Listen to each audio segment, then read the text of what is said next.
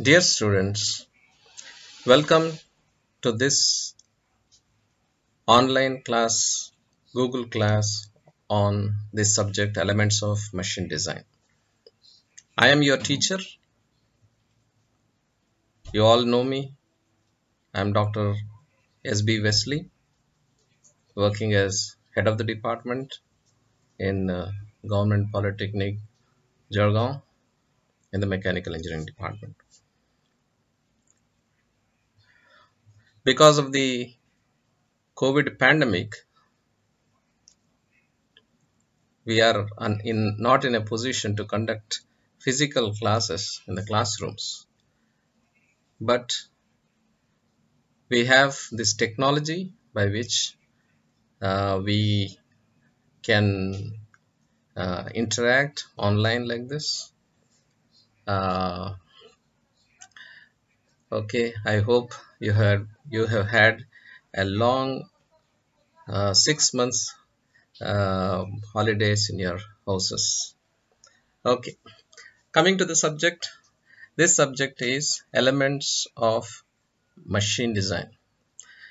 So this is one of the important and a major subject in the previous G scheme. They were studying in the 6th semester, but in I scheme it has come to the 5th semester, and this course code is 22564.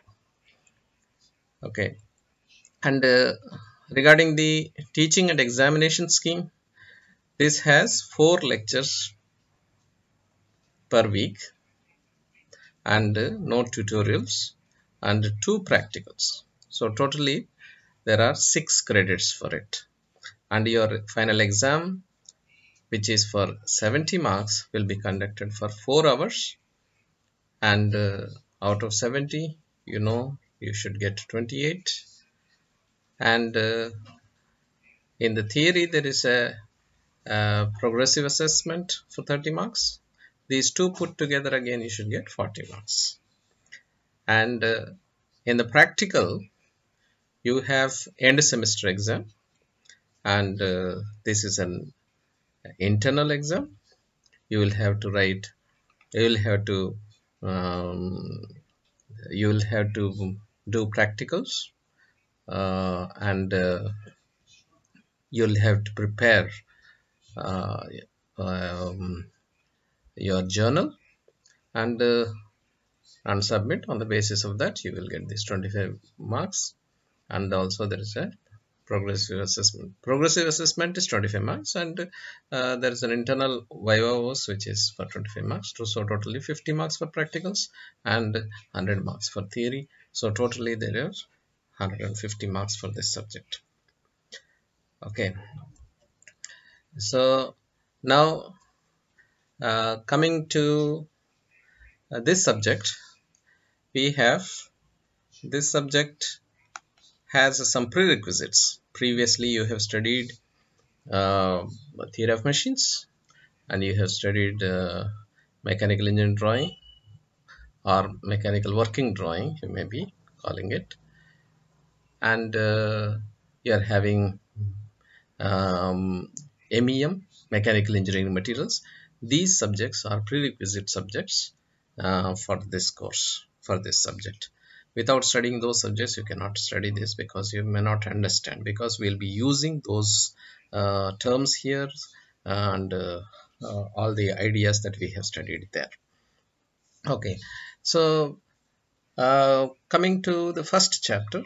The first chapter is the fundamentals of machine design. Now if we say machine design, this word design appears to be a great word, but actually every time we say design, we have to say it as machine design, because there can be any number of designs, other designs. Dress design can be there, or interior design can be there, and so many other designs can be there. But in what perspective we are studying, that is called as machine design. Okay, so this machine design, what is machine design? The machine design means, what are we going to do? Are we going to draw or something like in engine drawing and machine drawing, or are we going to paint something or something? No, it is nothing like that. As a machine design, as a here a definition is given. Machine design is the process of selection of material, the shape, the size, and arrangement of mechanical element so that the resultant machine will perform the prescribed task. You see, this is the design of machine design. So that means we are going to design a machine. And actually, we are not going to design the entire machine in one go. It is rather design of machine element. Machine element is a machine element means one part of a machine. See, if we learn how to design one part, in each chapter we'll be learning how to design one part, and finally when you finish the course or something, you can put the knowledge of all these chapters and you will be in a position to assemble a machine.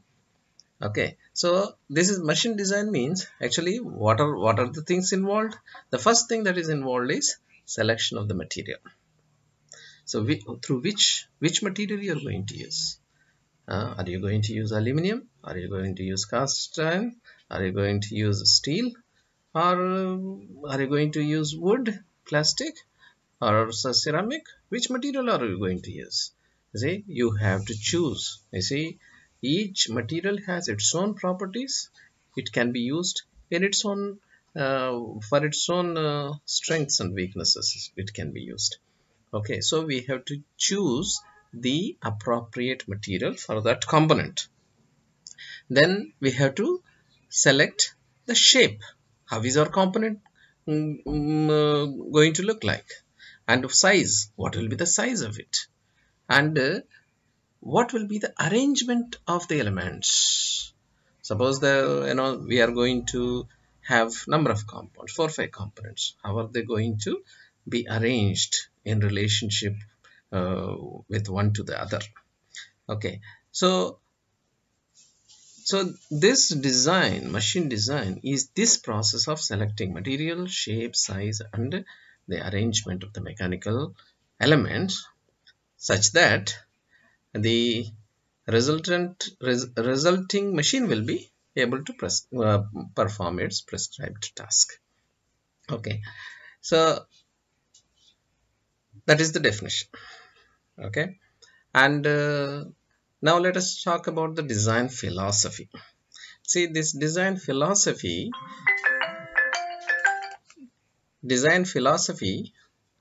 can be in 3 major parts.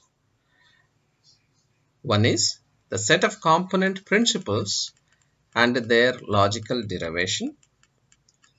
That means there are certain principles, design principles, which we have to follow, a set, and then an operational discipline which result in action. So we have to follow a discipline, an operational discipline with a result which results in action, what actions we are going to do. Okay, and then a critical feedback. Let's see, first what certain principles are there, certain operations will be there, and after doing according to the principle you have done these operations, and then what is resulted you have to see and you have to give the feedback. Feedback means you see whether what you have made is made properly or not. That you have to give as a feedback. Okay, so this is about the design philosophy. The philosophy of machine design is based upon some general principles of engineering design. These principles are the need. Need means, if you want to make anything, first there should be a necessary, somebody should feel the need. There is a need for this machine to be made. Okay, so that is need. Then physical realizability, whether physically we can do it or not. Then economical viability, that means whether it will be financially advisable to take up that project or not. And next is design criteria, uh, the fourth one. Uh, that means what are the principles that we are, what is the formula of principles and other things that we are going to use. And fifth thing is design process. For any work to be done, there will be a process. That is the in design we call it as design process. What are the various steps of doing it? Then sixth is reduction in uncertainty. That means if there is any uncertainty in making that machine or something, so all those uncertainties should be reduced. Then seventh is future design decisions. Okay, see, every time we make a machine, the first one may have some problems. Again, make second time, we can eliminate some of the problems. Again, you make the third time, some more problems you can eliminate. Finally, when you are making, your machine is going to be, every time it will improve. Okay, so future design decisions, how your decisions going to be. And communication means how do you communicate with one another, and keeping the documents. Even somebody, just by looking at the documents, he'll be able to know how that machine is made, and he'll be able to make it. You see, in the block diagram format, these elements of engineering design philosophy is given like this. Here are general principles and inputs concerning a design, and this is uh, discipline of design. And then evaluation scheme. Evaluation means, you see, depending upon the general principles, you design it, you make it, you choose the material, you choose the size and shape, and design the things, assemble the things. And then you see, you are evaluating, that means how your machine has come. And then if any problems are there, you have to go back, and you have to correct it. Okay, this is the feedback. You have to see, test. You have to keep on testing, and you have to rectify the problems. And then when all the problems are rectified, when no problem is there, then your particular design will be ready.